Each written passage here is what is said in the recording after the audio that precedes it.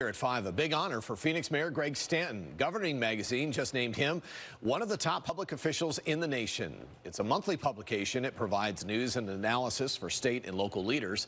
Stanton is the first Arizona mayor to receive this recognition and the only mayor named across the country. Politics is not an individual sport, it's a team sport.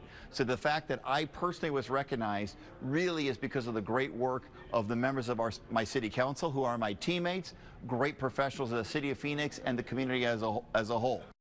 Mayor Stanton was praised for growing the city's economy and for investing in the future of transportation. Well, it is